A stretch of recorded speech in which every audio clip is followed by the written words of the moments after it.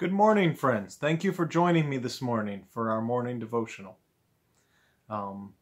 This morning, as I'm reading and reflecting on this psalm, I'm struck by how different Christianity is from kind of the self-help kind of thing where you think positive thoughts, or you just don't say negative things, say positive things, or even for that matter, even the prosperity gospel, the idea that if God loves us, He's going to make sure that we're happy and we're healthy and we're wealthy.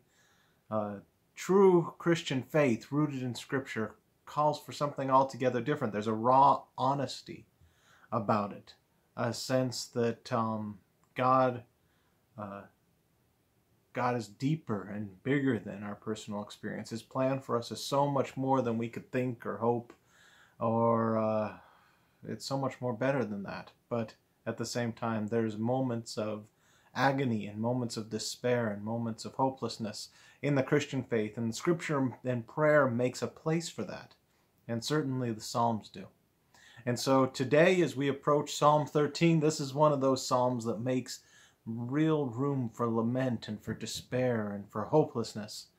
It's a good Psalm for us to be thinking about, even if we're not going through these dark things right now. In the days and the weeks ahead, in the troubles and tribulations that we are expecting, just as nations, in a world where thousands and thousands of people are dying every day. We will face these moments of despair. So Psalm 13, easy to remember, right? You're going through a hard time, you're feeling like you've got bad luck. Where do you go? Psalm 13. Now, this isn't the only psalm of lament, but this little short one that we're going to look at today has some interesting stuff for us in it. And as always, it's God's Word. So it's good for us to pause and to hear it, meditate on it, and let His Spirit speak to us as we reflect on His Word for us today. So I'm going to invite you to join me as we read this psalm, Psalm 13. You can read it in your own Bible, or just follow along as I read it here. Once again, this is a psalm of David, it's just a pleasure to be reading all of these psalms of his that he wrote, and recognize that these came from a man whose life story we know and we can see, and we can know what hard things he went through, and we kind of can play, did he write this when this happened, or when this happened? I don't know when he wrote this. But he had quite a few moments in his life where it seems like he could have easily have written this song. So let's read this together and go from there. Psalm 13, a psalm of David. How long, O Lord, will you forget me forever? How long will you hide your face from me? How long must I wrestle with my thoughts and every day have sorrow in my heart? How long will my enemy triumph over me? Look on me and answer, O Lord my God. Give light to my eyes, or I will sleep in death. My enemy will say, I have overcome him, and my foes will rejoice when I fall. But I trust in your unfailing love. My heart rejoices in your salvation. I will sing to the Lord, for he has been good to me. And that's the fullness of that psalm. It's short, to the point. He gets to the point right away. David starts in and says, God, where are you? This might be a long-term thing where he's been feeling alone for a long time, but this seems a little more panic than that, a little more acute. What he's saying here is, God, in this moment, I just feel like I am entirely forgotten. The plans that I had are gone. Maybe he's mourning the loss of loved ones. Maybe he's been chased out of his castle. Maybe he's hiding from Saul. Maybe it's something else entirely that isn't recorded. But what we know is that in this moment, David is despairing. And he brings that to God with this honesty, with this reckless honesty, with this, God, you've forgotten about me. God, where are you? Why am I all alone, being surrounded by enemies? God, answer me, or my enemies will overcome me, or they'll get the credit, and you'll get the blame. Now, in verse 4, he says, my enemy will say, I have overcome him, and my foes will rejoice when I fall. And then there's this transition in the psalm, And it's an interesting transition. He goes, but I will trust in your unfailing love. It's the positive term in the Psalm. In the midst of the lament, David stops himself. And it's almost an artificial stopping. It's not something natural. It's not like the Lord has spoken to him that we know or that we see. It's not like God has rescued him. It's just this sense that, you know what?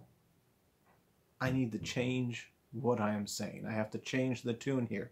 And so he turns himself and he says, you know what? Though things may seem bad, though I may seem alone and the Lord doesn't seem like he's answered me, I still will trust in him. I will rejoice in his salvation. It's this sense that it is artificial.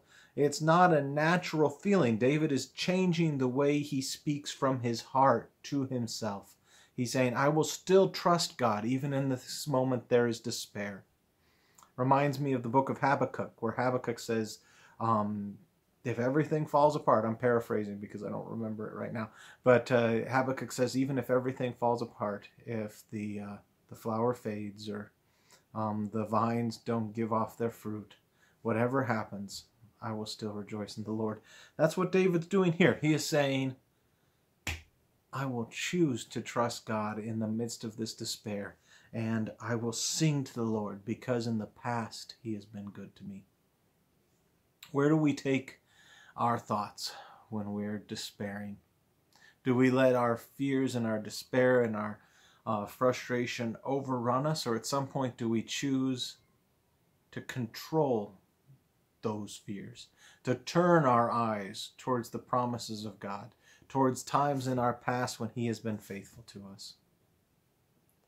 The Lord is good, David says. I will delight in his salvation. And we can do that too. No matter whether we are in the hospital with COVID-19 or our loved ones are in the hospital with COVID-19, whether we are at death's door for that or one of any other of a million reasons, still in a moment, those moments, we can choose to say, I will delight in the salvation of the Lord. We have a hope that goes past death, a hope that is eternal. And we need to daily make the choice to say, that's more valuable than anything else. Well, I hope that Psalm 13 encourages you, if for no other reason than you can say, God, thank you so much that I'm not feeling like David was feeling like that day. But if you are feeling that way, then I pray that the Lord comforts you, that he opens your eyes to see his love and his never-ending kindness, that your brothers and sisters in Christ would reach out and encourage you. And I hope that if you are feeling that kind of despair and aloneness, that you don't try to do it on your own. We are made the church for that reason. Message me. I'd love to pray for you. And above all else as well, know that you can trust in the hope and the power of our King of Kings. Let's pray. Father, we come to you, thanking you for your promises. Promises that from day to day may not feel the same to us. Some days we feel like they are certain as stone. Other days they may be fading in the background in the face of the trials that we're facing. But we know that your word is true. And we pray that you would be true. Show us that. We pray for a world around us that is shaken, and the pillars of strength in our world are shaken. Our economies are shaken. Our governments are shaken. Our families are shaken by this pandemic. And we pray, Lord, that in the midst of all that, we would be made certain of your never-failing love. That we would turn to you, and that we would proclaim hope in you, that all the world may see and know your glory. And that Christians have a hope that goes beyond life, beyond just having a good life in this world now. We are pilgrims in a strange land, looking for that day when we will be united with you. Lord, I pray that you would bless and keep each person who's doing this Bible study with me. Protect them, keep them safe, fill them with your Spirit, and make them a light on a hill, proclaiming the gospel of Christ to a world that is broken. Amen. Friends, I hope that you have a wonderful day. God bless you. Bye-bye.